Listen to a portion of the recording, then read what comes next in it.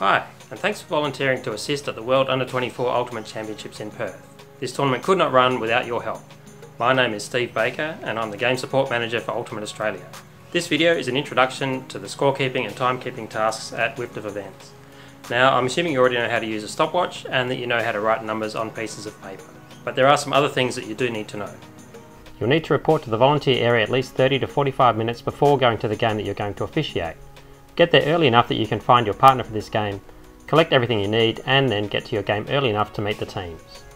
Scorekeepers, you'll need to pick up a clip file and a pen. The file contains a score sheet, team lists, a copy of the rules, and a detailed instruction sheet if you need it. You'll also grab a two-way radio. Timekeepers, you'll need to supply your own mobile phone. Maybe not one of these, maybe one of these instead. With a timer app to track the game clock. If your phone doesn't have an app, then take a timer from Command Central. Also grab a whistle and a stopwatch.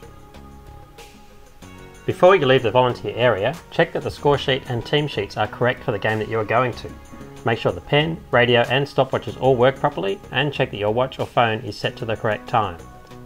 Now head to your game. You should arrive at least 15 minutes before the scheduled start time. Scorekeepers, the score sheet will look a bit like this. Use this time before the game to write your name here. If we need to ask someone about the game later, we need to know who was there. Timekeepers should remain aware of the time before the start of the game and notify the captains when there is 10 minutes or so until the scheduled start time. The scorekeeper should meet with each captain and ask them to check the team sheet and make any required changes. No later than 5 minutes prior to game start, get the captains together tossed to choose ends and determine starting offense and defense. Mixed teams will also choose which end zone is end zone A for choosing gender. Write all these details on the score sheet. At 1 minute prior to the start, timekeepers should blow the whistle and tell the teams that there is 1 minute to go. 1 minute! Teams should begin to get ready to play.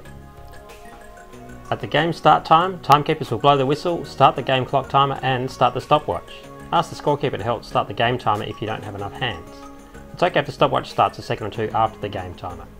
If the teams look like they're going to start before the official start time, just start the game clock when the pull is thrown. In this situation, you won't need the stopwatch for the first point. There is a sequence of whistles that the timekeeper will signal after a point is scored. These signals also apply at the beginning of each half. This is why you started the stopwatch at the game start. We'll explain these signals shortly, but don't forget that they apply right from the beginning. They are all shown on this reference card in your folder. You'll blow whistle signals at 15 seconds in a mixed division, and at 45, 60 and 75 seconds for all divisions. When play starts, you can relax a bit and watch the game, but be ready to act if there is a stoppage. When a goal is scored, look at the time on the game clock timer. Check that the goal really is scored and there are no calls that might bring play back. If the goal is not contested, the timekeeper should start the stopwatch. The scorekeeper writes in the player numbers of the scorer and the thrower, and the game time of the goal and the current score. Write the letter C in the thrower column if the score was a Callahan goal. Note that in this example, there is a goal scored here, and this is the time that you would write down for the time that the goal was scored. But there's a call here, and there's a bit of a follow-up discussion. The discussion lasts, well, for quite a while, and there's more discussion. And there's a bit more discussion too. Eventually the call is retracted and the goal is confirmed. The scorekeeper writes down the earlier time for the goal, but the stopwatch for timing after the goal starts here. In a mixed division game, the timekeeper will signal one whistle 15 seconds after the goal was scored. Teams should have already made their gender call by now. Gender call! At 45 seconds there is one whistle. This is a 15-second warning for the offense to be ready. At 60 seconds, signal two whistles. The offense should be ready. Ready meaning on the line, their teammates clear of the field and a hand in the air to signal that they're ready. If they have not done all of those things, check the stopwatch time when they have done them and add 15 seconds to that time. At the 75-second mark, or if the offense was late then 15 seconds after they were legally ready, blow three whistles. The defense are now obliged to start play as soon as possible.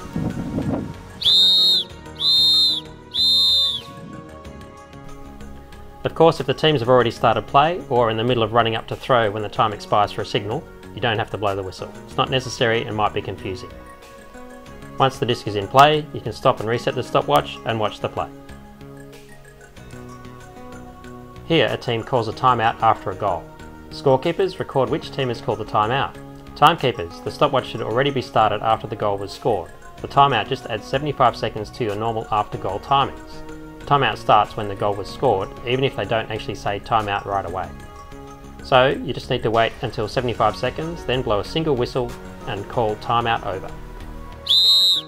Timeout over. The usual after goal timings of 15 seconds for mixed, 45, 60 and 75 seconds starts now. If a timeout is called during a point, the signals are a bit different. Blow one whistle at 45 seconds and call out 45 seconds or sooner. 45 seconds. At 60 seconds, blow one whistle and inform the offense that they now have 15 seconds to set. 60 seconds. Offense, 15 seconds to set. At 75 seconds, blow two whistles. Offensive players should be in position and set already. Offense should be ready. Defense, 15 seconds. If they have not stopped, look at the time when they do stop and add 15 seconds to that. 15 seconds after the offense is ready, or no earlier than 90 seconds if they were ready before 75, blow three whistles, unless players already started, of course. If an injury stoppage is called, timekeepers should start the stopwatch. Scorekeepers, be ready to use the radio to call for a medic if requested by the players. If the stoppage lasts longer than 2 minutes, stop the game clock, and restart it when play restarts, and record the total stoppage time on the score sheet. If a spirit timeout is called, timekeepers should start the stopwatch and stop the game clock. Scorekeepers, record the game clock time at the start of the spirit timeout.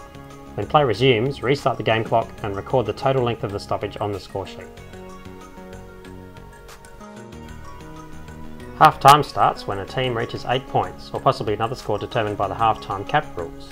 The scorekeeper should record the score at half time. The timekeeper will time the half-time break of 7 minutes. Give the teams a whistle and verbal warning at 1 minute before half-time break is over. After 7 minutes, signal one whistle, inform the teams that half-time is over, and start timing the start of a new point. When the game is over, record the end time of the game on the game clock and the full-time score. Ask the team captains to sign the score sheet, then return all of the equipment, sheets, etc. to the volunteer command centre. That's it, you're free until your next game.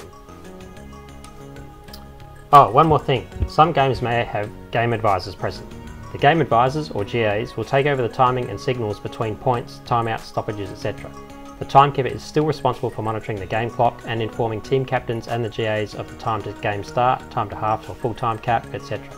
Scorekeepers, just do what you normally do.